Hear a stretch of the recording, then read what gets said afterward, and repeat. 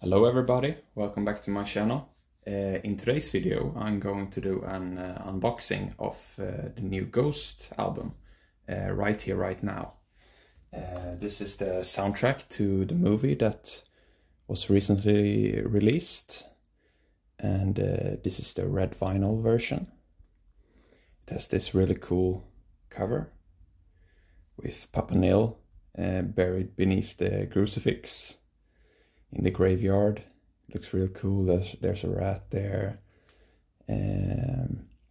Yeah, I've been looking forward to this release a long time now. I'm sure many other people in the Ghost community has also been looking forward to this. There's the back cover. Really cool, with Papa performing live. So I'm not just going to do an unboxing of this, I'm also going to do a comparison with the first and only live album up till now, Ceremony and Devotion. And so I'm going to do a comparison of the actual track list and the release too. The look of it and everything, what's included and all that. So I haven't listened to this yet, because I'm filming this on release day, and I just got this like half an hour ago. So I have not listened to this digitally either. So I'm not going to compare the actual music, but I have heard it, of course, when I saw the movie. But later maybe I will write it down in the description or something with a review of the sound quality and all that. So yeah, I'm gonna start opening it now. Let's see. It's not a gatefold. That's curious, because it's supposed to be a double album. So, and it's really thick, this cover here. So I'm curious to see. I've just seen a picture, a quick one, just a glance of how it looked inside. So I have a basic idea of what to expect, but I don't know completely. So let's open that. I always take the shrink wrap off. I don't keep shrink on, but I keep the stickers, of course. So I'm gonna take this off. That. So here it is without the shrink. Looks real nice. Really like this cover. I don't know if I prefer it to Ceremony and Devotion. They are both cool covers. Let's see here. Let's start with the booklet that's included. So you have a red crucifix. It's quite different to the Impera crucifix. So that's nice to see a new design. Here you see the skeleton dancers lifting up Papa in the air during, I think it was 20s, right? And that's really cool. I like that you see a fuck you sign inside Papa's sparkly jacket there too. Some really nice pictures of the ghouls. So this booklet I have not seen before. I've not seen any of these pictures. I'm guessing it's from the exact same concert that is featured in the movie, and that's on the soundtrack.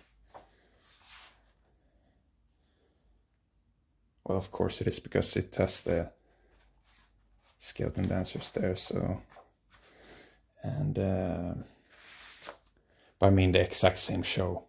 That's because they play two shows, 2 nights. So maybe these are photos from both nights. I don't know. But yeah, really nice pictures. This is a big upgrade from the Ceremony and Devotion pictures. They were like this small. Here you have full-size 12-inch pictures. Really nice black and white photo. Wasn't expecting that. Really cool with all the smoke. And here's the back. Papa Emeritus and name of schools. All the songs, all the credits. Really nice. Nice addition to this release. Nice to see. Let's see here. What do we have here? Ooh, a surprise. Let's see if there's anything else in here. No. So I'm gonna put the booklet back in.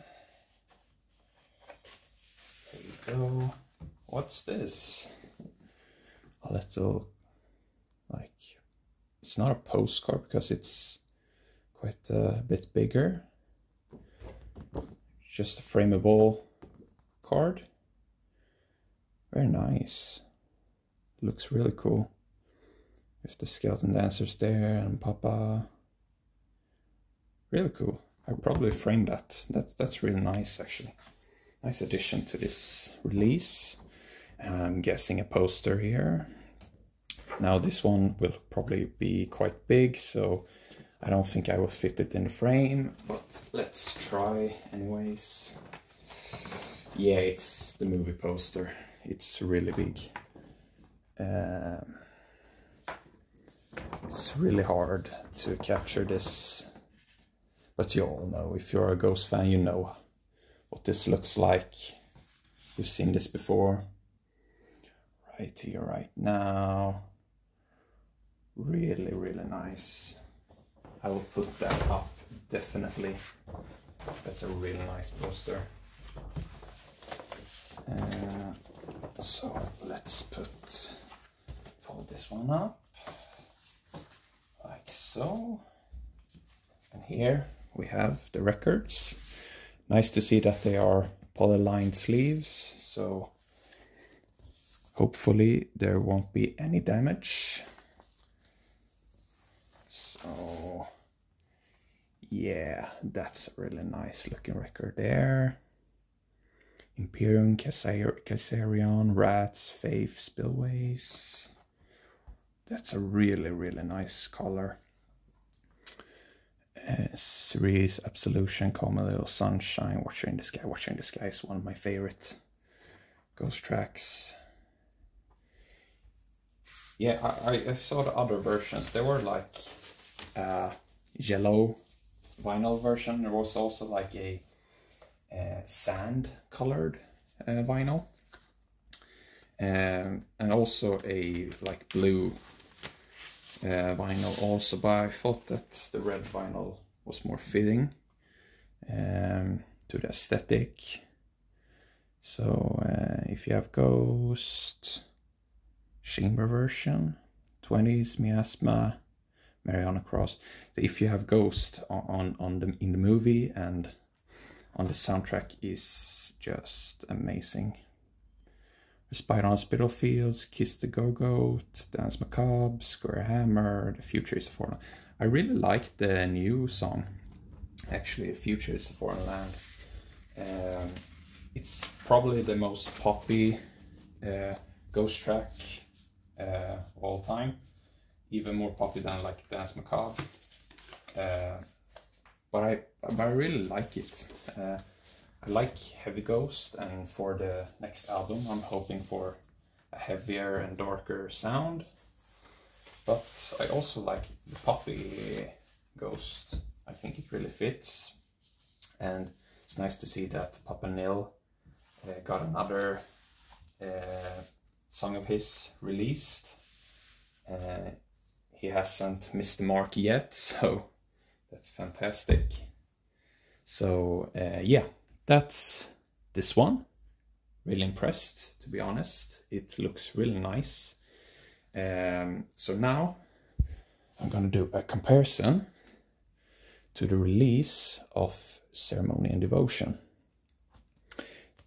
this is, of course, the only Ghost live album up till now, and it was a really good one. It was released in 2017, and the album, the vinyl, was released in 2018. It's really, really good. I love this album. I just listened to it yesterday to prepare for this, and I'm going to listen to this one today. Yeah, I really like it. So now I'm gonna do a comparison of the releases and the track listing and my overall thoughts of both these releases, and see if Right Here Right Now beats Ceremony and Devotion or not. So let's start with the track listing, comparing that. Of course, there's been new albums released since Ceremony and Devotion, so maybe this is an unfair comparison, but yeah. So let's start off with this one. It has Square Hammer, of course, it's essential. From the Pinnacle to the Pit, obviously this was the Pope Star tour, and they wanted to promote their latest album, Meliora. The only song they played off Pope Star is obviously Square Hammer, so most attention went to the Meliora album. And From Pinnacle to the Pit, it's a good song, but I don't feel it's like essential Ghost. So it's nice, but I get why they didn't include it on the new album. Conclave con Dio, it's essential. It's amazing. Love that one. And then Per aspera ad inferi, also a really good song. One of my favorites of Infestissimum. Probably that and Zombie Queen, Goulet. Then Elizabeth, of course. Body and Blood, Devil's Church. Cerise. Then Goulet, Zombie Queen. Amazing, Year Zero. Spokes or Not. He is my favorite Ghost track of all time, Mummy Dust, and this version is so good. He's almost like growling on this one. It's really cool. Secular Haze. Yeah, I like Secular Haze. It's maybe one of the weaker tracks of Infestissimum. It's probably that and like Idolatrine and Death of Satan's Eyes that are pretty weak tracks. I feel like still like it. There's no Ghost song I don't like. So Absolution, amazing. Ritual, Monstrous Clock is just a great ending to the concert. I heard that the girls from I'm Sorry What podcast, the Ghost unofficial podcast that I was on recently, and they talked about the new version of Absolution, because that was the only track that was released beforehand, and they said that it sounded like Tobias went into the studio and re-recorded his voice, and it didn't sound like the version of Ceremony and Devotion. I have not listened to this obviously yet, but I heard it in the movie, and they also said that it sounded different from the movie versions, so that piqued my curiosity. So maybe I thought that the tracks on the actual soundtrack is from the second night or whatever.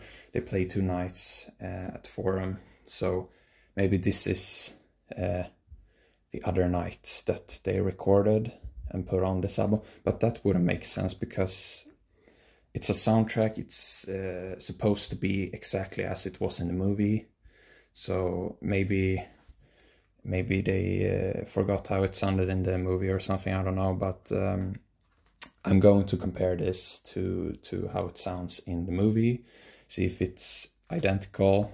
I'm guessing it is, but yeah, that wouldn't be nice if Tobias actually went into the studio and re-recorded everything. I wouldn't like that. So, but from what I heard, the version of Absolution sounded amazing. I had no problems with it. So, yeah. So the actual track listings, I think it's actually superior on the new one. I love obviously Prequel, and I love Impera. Those are like two of my favorite albums. It's really nice to have Imperium and Kaiserion. Like Kaiserion is just an amazing opener. Rats, I love Faith is one of my favorite tracks. Spillways, Cerise is nice to have back. Absolution, Come a Little Sunshine, Watcher in the Sky are also two of my favorites. If you have Ghost, the like chamber version they call it, but the like acoustic or like orchestral version with the goulettes with the veils and everything, that was really cool. 20s with the skeletons were also really nice, really cool. Miasma is one of my favorite Ghost tracks of all time. Really love that instrumental. Really cool with the saxophone and the keyboards. I love the keyboards in that one, and the drums too. The drums are so bombastic. So Mariana Cross is essential. Mariana Cross wasn't released even when they released this album. It was 2 years later that they released Mariana Cross. So that's nice to see on there. Respite on the Spitalfields, just that ending with the guitar solo at the end is just so epic. Kiss the Go-Goat, really nice track. Dance Macabre, not one of my favorites, but I like it. Square Hammer, obviously amazing. Future is Foreign Land. So yeah, I think the track listing and the songs and the actual content, the music is superior on this from what I heard in the movie. I haven't listened to the actual soundtrack, but the movie should this should represent what I heard in the movie, and I prefer this. So yeah, the actual music better on the new one, I feel like. So now I'm gonna compare the actual vinyl release of these two. So you've just seen this one, so now I'm gonna show you Ceremony and Devotion. If you have not had a look at it in quite a while, or you don't have it in your collection, yeah, you've seen the back quite a lot now. Really nice pictures, but they're so small. They're just so small, and this like graphic takes up so much space. You have these small pictures, and they are also featuring the booklet, so they're duplicating the imagery also. So not really big of a fan of that. The gatefold is just unbeatable. A little disappointed that the Right Here Right Now soundtrack wasn't a gatefold. Maybe they did it this way because they did it quite thick here, so they could fit in the poster and the card and the booklet and everything. Maybe it would be too tight if they just had these small pockets here, but I would have preferred a gatefold cover. And this one is just so cool with the flames during year 0, with Terzo standing in the back and observing. Just so cool. And also the Ceremony and Devotion featured printed inner sleeves with the track listing and the lyrics, and also a little picture of Papa Free there. Just really nice presentation. Maybe they could have put more, they could have made the font smaller, put all lyrics here, maybe have a bunch of photos here or a big photo here rather than these small ones. But yeah, it's still better than Right Here Right Now with just the polylined inner sleeves. So that aspect is better here. The white vinyl obviously is subjective if you prefer, and there's also many different versions of both these releases. So I like the labels on these are really cool. So the color of the vinyl doesn't play in here because it's so subjective of what you like. I prefer the red ones on new. Right Here Right Now, I really like the white ones too. It's really cool. And also in this one also featured a booklet with some pictures in it. I won't show you the other. I will just show you the inner sleeve. It's same thing, Papa Free there, but the record looks identical. So I won't show you that. But the booklet is really nice in this one too. So this cool picture there, track listing in the back. This is really nice. That's one of my favorite pictures of Terzo there. Really, really cool. And there's a write-up here from, I'm guessing, Tobias, because it's a Ghoul writer, talking about his experience 2 years on the road during the Melior and Popestar tour, and thanking everybody, the crew and all that. It's really nice. That's not featured in the new soundtrack. You have some really nice pictures, but they are too small. I feel like they're way too small. They feature all the dates that they played. That's really nice to see. So it's documented what they played. That's really good. But they could have just made the booklet thicker, more pages, and they could have featured all these photos bigger size and put collage of photos like this. That would be really nice, but they did it this way. So, but it's nice. It's nice. Really good, nice pictures. Here you have, that's a really good one there. Also a cool one. This is one of the pictures from the back cover. So they replicate some of the pictures. That's a really nice wide shot of the band live during the Meliora and Papa Free era. There you go. Really nice. One of my favorite pictures of a ghoul there. Just looks so badass with him, with the smoke behind him. So, yeah.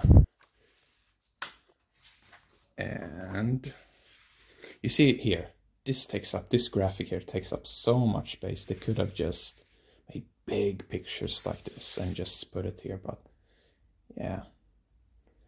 But it's nice either way. Very nice, cool. So yeah.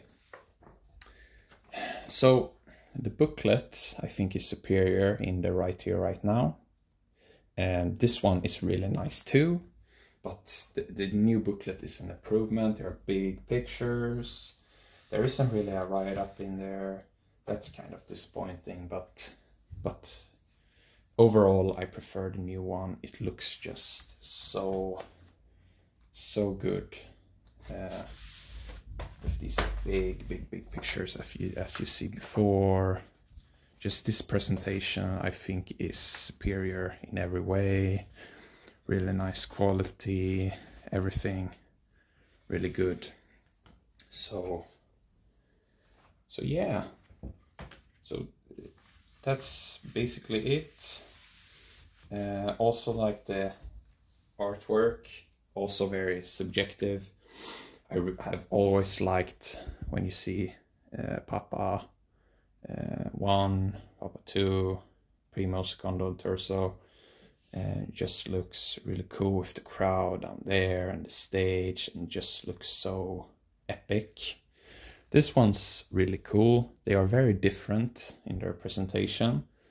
This one looks a little more spooky, doesn't really capture a live feel like this one.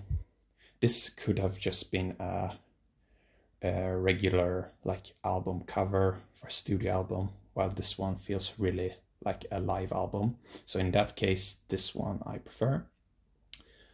But I just think this image is just so striking. It's really cool with Neil, with his saxophone and everything in the grave. It's both funny and a little spooky, you know. And the back cover is just nice to see a live photo. So yeah, it's subjective, but overall, I think I prefer the new one, even though that captures the live feel. That one is just so cool. So yeah, that's basically it. That was my unboxing of the Right Here Right Now, and my comparison to the original live album that they released. So thank you for watching. Make sure to subscribe, and I'll see you in the next one.